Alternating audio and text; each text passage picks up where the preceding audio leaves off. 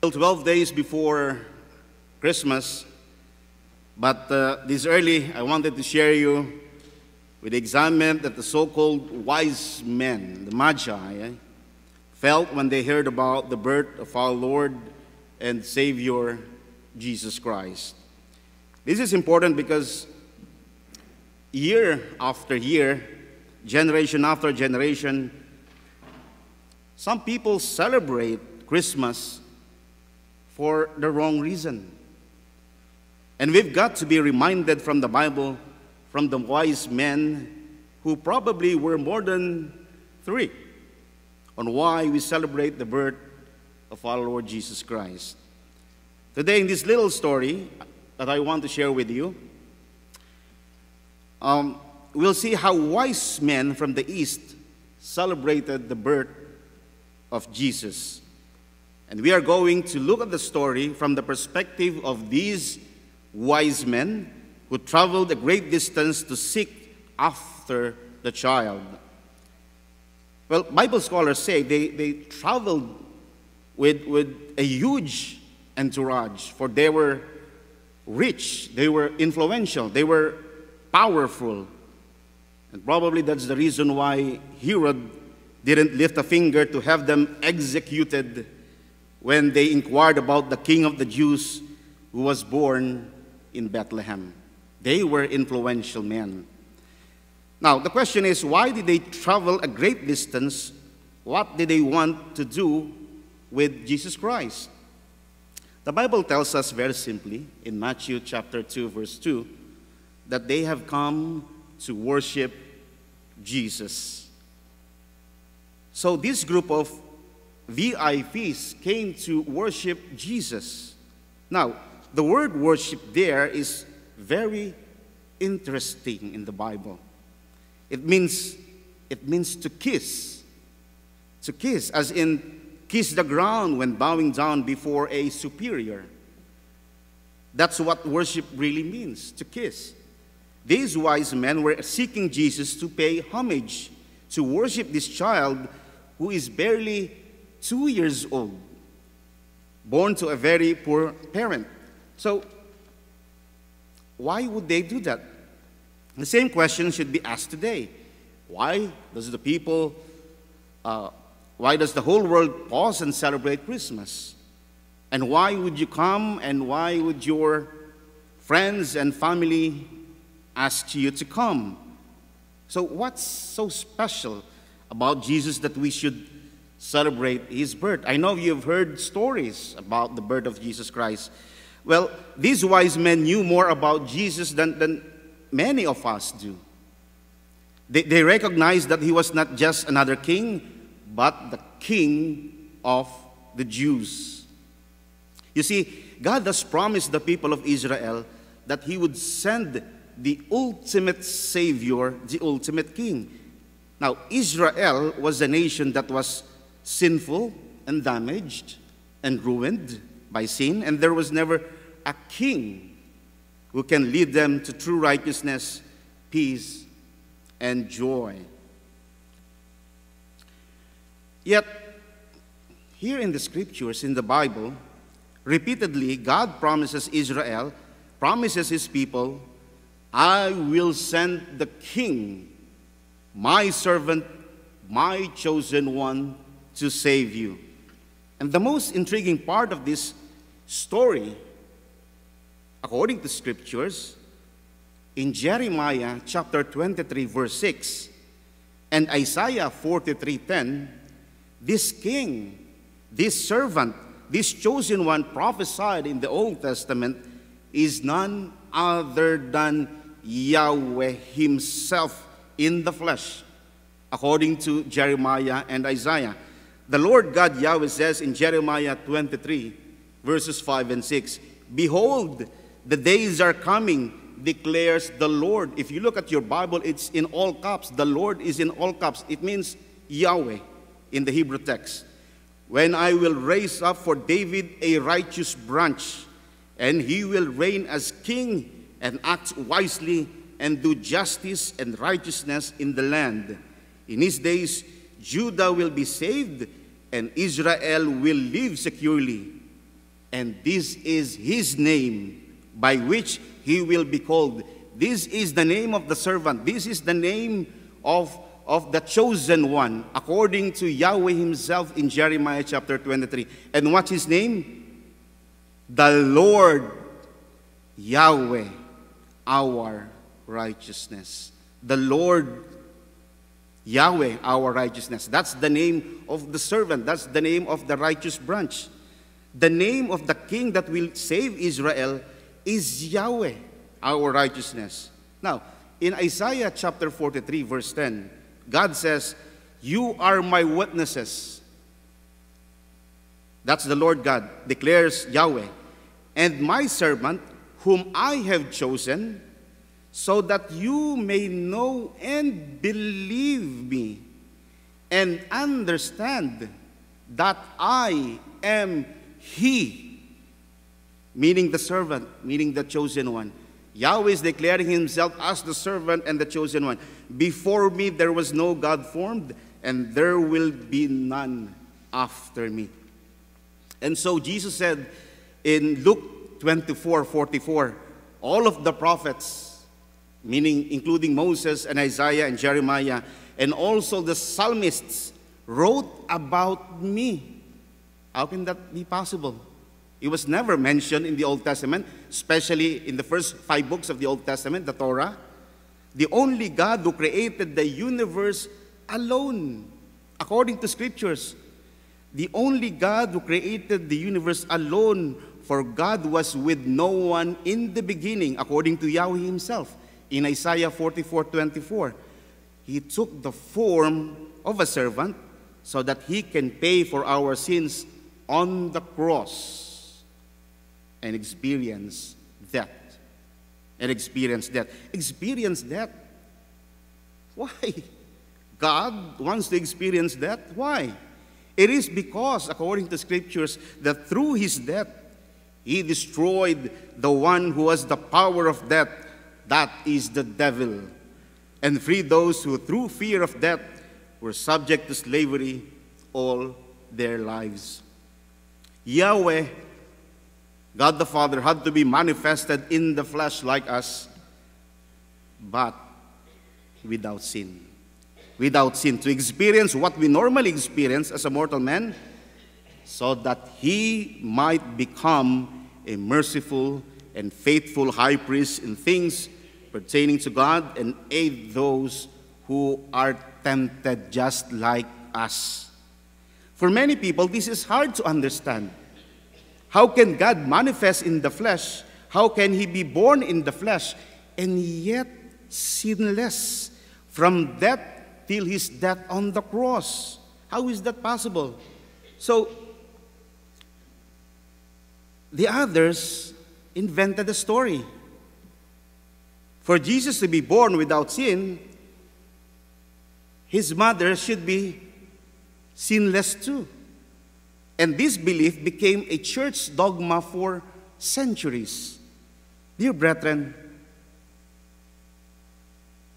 in relation to John chapter 1, verse 13, if you have your Bibles, in relation to John chapter 1, verse 13, the reasons why Jesus was born sinless, unlike you and me and all the other humans, are these things. All right? Number 1, Jesus was not born of blood, meaning he was not born of natural conception or through the union of the sperm cell and the egg cell. That's reason number 1. The power of the Most High overshadowed the Virgin Mary, and she was found to be pregnant through the Holy Spirit. Number 2 reason, Jesus, unlike you and me, was not born of the will of the flesh, meaning the birth of Jesus was not the result of the union between a man and a woman.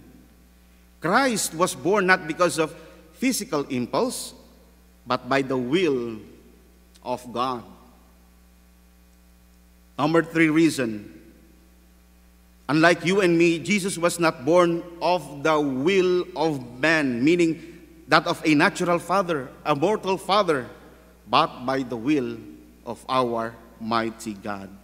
Three reasons why he was sinless, though he was born of a sinless woman, Mother Mary. If a person is born not of the blood, not of the will of the flesh, and not of the will of man, in short, born without the involvement of the fallen man whatsoever, then indeed, he is sinless. Jesus is sinless. And that is the case with Jesus Christ, the perfect Lamb whom Yahweh made to be sin, according to Scriptures, though he knew no sin, so that in him we might become the righteousness of God. No wonder Isaiah called Jesus wonderful and mighty God in Isaiah chapter 9, verse 6. For a child will be born to us, a son will be given to us, and the government will rest on his shoulders, and his name will be called what? Wonderful Counselor. What else? Mighty God. And listen to this. Everlasting Father, Prince of Peace. Yahweh, the God of the Father in the Old Testament, is Jesus Christ in the flesh in the New Testament. That is why Paul revealed in 2 Corinthians chapter 5, verses 18 and 19, that God was in Christ. God was in Christ.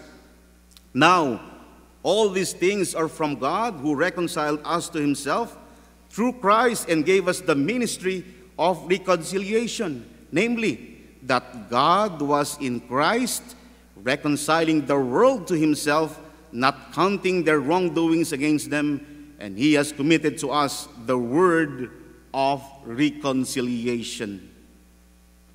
Now, most probably these magi were like the prophet Daniel, who was also one of them. Daniel was also a magi, the chief of the magi during his time. Look, like Daniel, I believe, they had read the scriptures pertaining to the coming king, the servant, the righteous branch, the chosen one. And I will give you proof that somehow, with God's intervention, they understood what is written in the Hebrew text. Let me read to you Matthew chapter 2, verse 11 again. And it says, "And after they came into the house, they saw the child with his mother Mary, and they fell down and worshipped him. Then they opened their treasures and presented to him gifts of gold, frankincense, and myrrh." What is the significance of these gifts? What do these gifts symbolize? But before we answer that, let me ask you, if you knew that a family just had a baby and you go to visit the family, you want to bring some gifts, what would you bring? Well, for us, we thought of giving a cake-like diaper to Viola and Alex 3 weeks ago. I mean, it's practical, right? It's useful. A baby needs it. And we also thought of giving them formula milk, but we didn't know if they want to feed their baby with instant milk, so we scratched the plan. But the wise men did not bring any baby stuff, but instead they brought 3 important gifts befitting a ruler, a savior, the chosen one. So what are these gifts? These gifts represent their understanding of who they worship. These gifts prove that they know Jesus is King and God. Look, the first one, the gift of gold, is a gift given to a king. Jesus is not just the King of the Jews, but the King of all kings and the Lord of all lords, according to Revelation chapter 19, verse 16. And that is reaffirming the text in the Torah in Deuteronomy chapter 10, verse 17. The second one is a little bit strange. Frankincense, which is used to make what? Incense. I think people of all cultures understand that incense is offered to deities. Deities. The giving of frankincense was proof that the wise men understood that this child is no ordinary child, but God, the very God himself in the flesh. And the third gift they brought was a natural gum or resin called myrrh. Myrrh is an ingredient in the holy anointing oil used to anoint the tabernacle. What else? High priests and kings. It is also used, by the way, to embalm dead people. To embalm the dead. When someone dies, the body rots, corrupts, smells very quickly, and they use myrrh to retard that process. So these magi, rich, powerful, and influential men who seem to have everything in life, traveled a great distance, hundreds of miles, just to present these important gifts to baby Jesus. Do you know why? Of course, they knew he was the king and God. Well, aside from knowing that Jesus is the king of the Jews, they had other reason for traveling a great distance to seek the young Messiah. Let me give you a hint and help me fill in the blanks, all right? I've got 4 blank sentences, and the answer to fill in the blank is a 7-letter word in English, all right? 7-letter word in English. Here goes. Number 1, the rich man needs blank. The poor man has. If you eat blank, you will die. And if you die, you will bring blank with you. I heard a couple answered the question. It's N-O-T-H-I-N-G. Nothing. Nothing.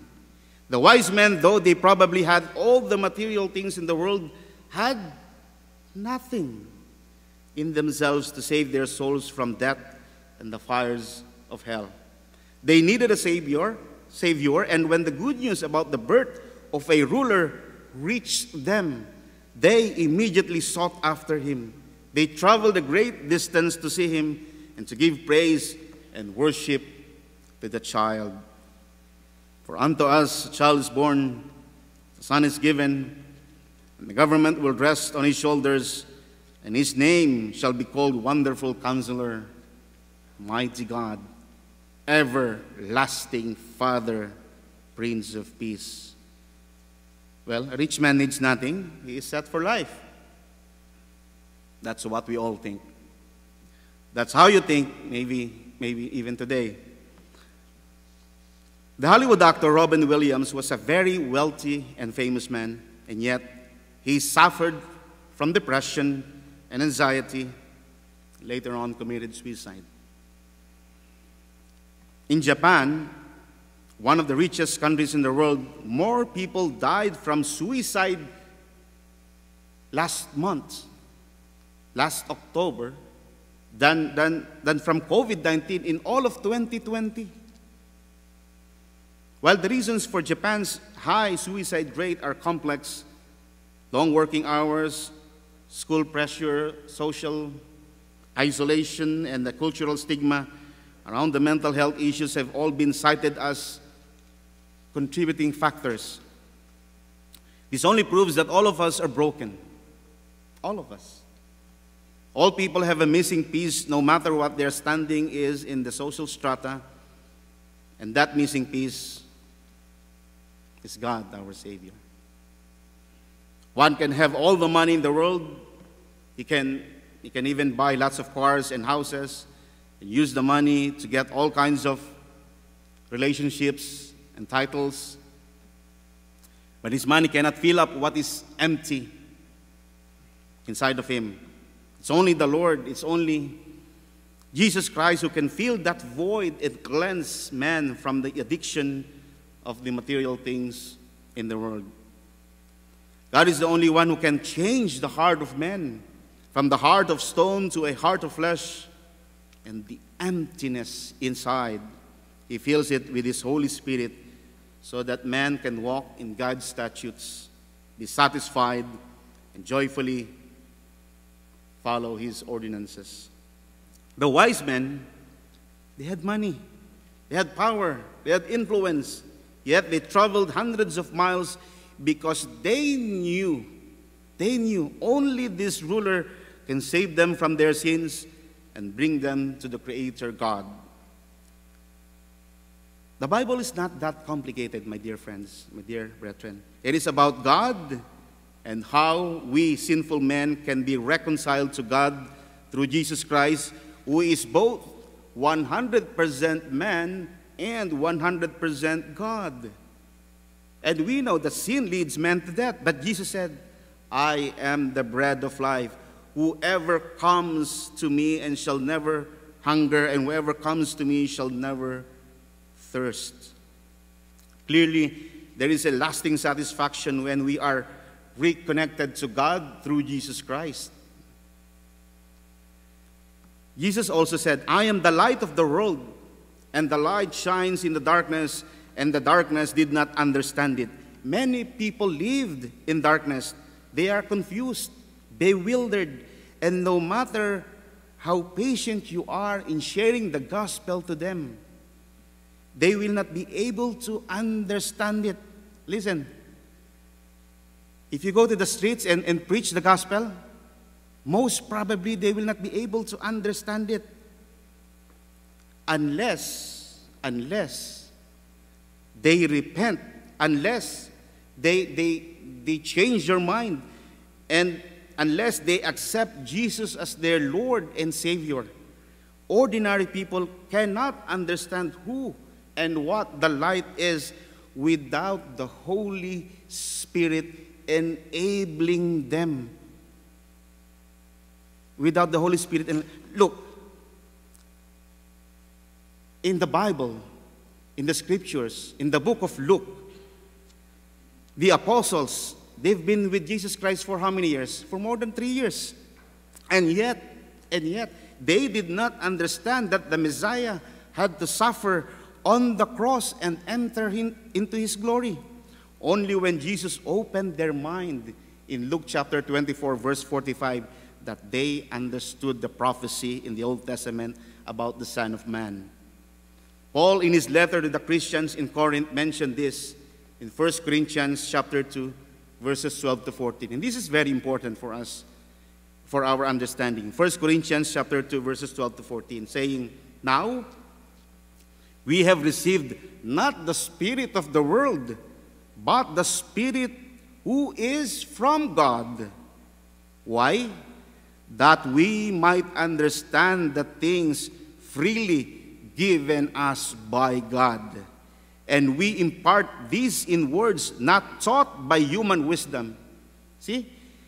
And we impart this in words not taught by human wisdom, but taught by the Spirit, interpreting spiritual truths to those who are spiritual. See, believers will be able to grasp the light. They will be able to understand spiritual truths because they have the Holy Spirit enabling them, empowering them. But for the unbelievers, they will fall short of the understanding the truth, the good news of salvation. And the reason why is in verse 14. This is the answer.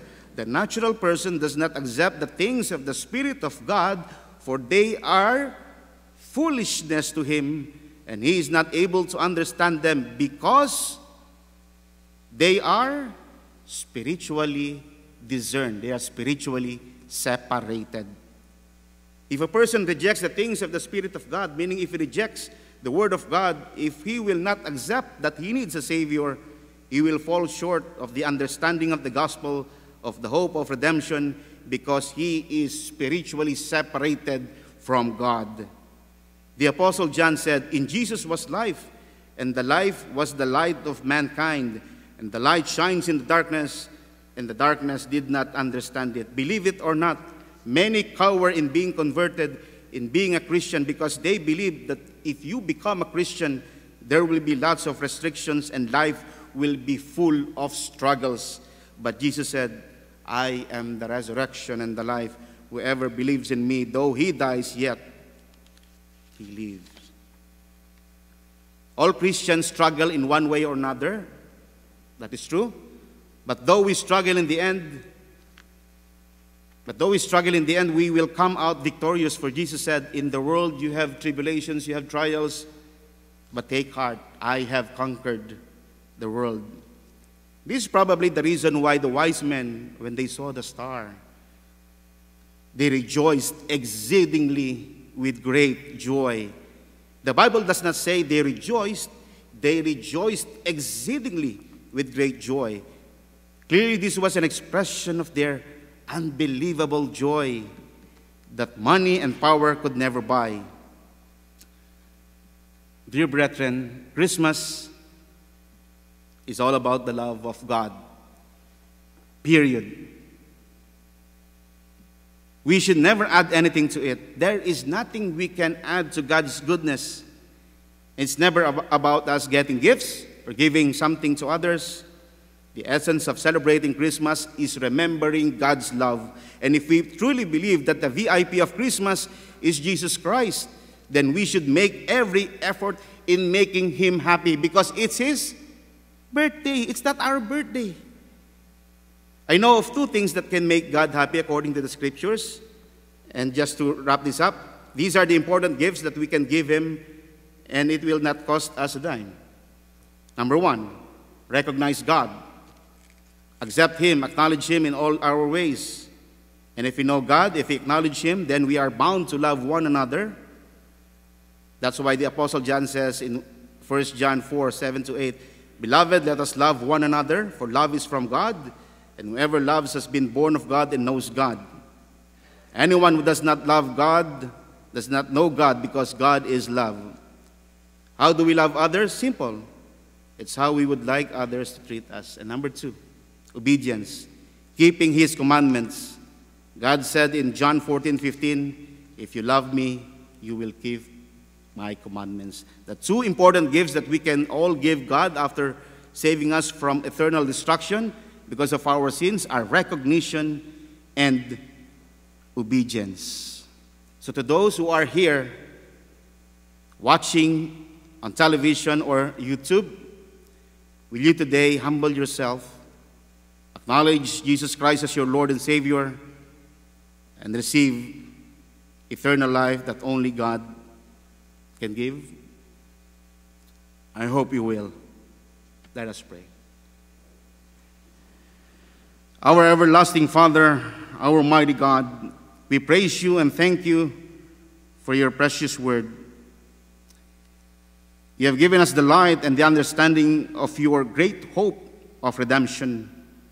May you now give us the privilege, the strength, and the boldness to proclaim this great news to others, so that they too will rejoice exceedingly with great joy, knowing that we all have a wonderful Savior. All glory and praises to you alone. In Jesus' name we pray. Amen. With the sound of the strings, cymbals and harp, we praise you, we praise you. With the timbrel and dance and shouts to you, Lord, we praise you, we praise you. With new songs from our hearts, a worshipful call.